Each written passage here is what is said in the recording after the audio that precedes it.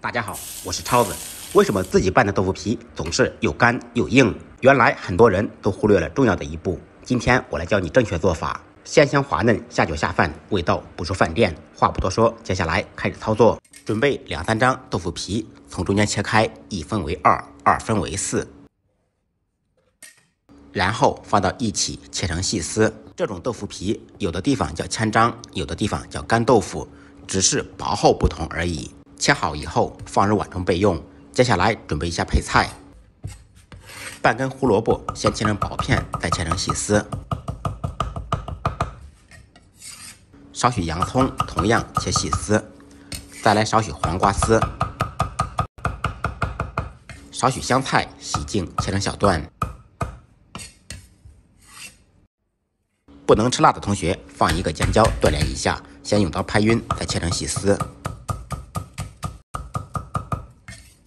再准备4-5粒大蒜，趁其不备拍匀剁碎。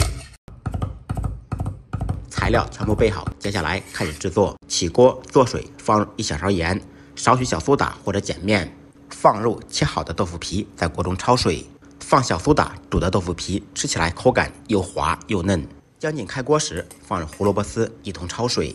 开大火烧开锅，开锅以后在锅中煮1分钟捞出。煮好以后放到凉白开中浸凉。如果不过冷水，豆腐皮会粘连在一起。浸凉以后把水倒掉，用手稍微攥下水分。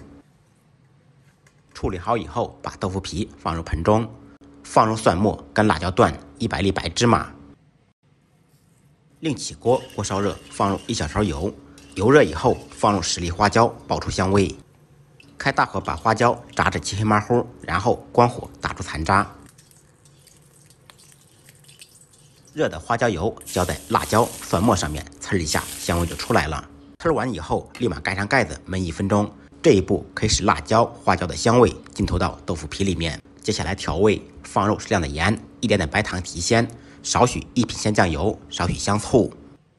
不吃味精的同学放入1点鸡精，再放入少许芝麻香油，放入准备好的黄瓜丝、香菜、洋葱丝、尖椒丝，用干净的小手抓拌均匀。一道鲜香滑嫩、下酒下饭的炝拌豆腐皮就做好了。看似简单的一道凉拌菜，其实有很多小技巧，您学会了没有？喜欢本视频的可以动动您发财的小手，点个关注，点个赞。再忙再累，记得按时吃饭。下期视频见，拜拜。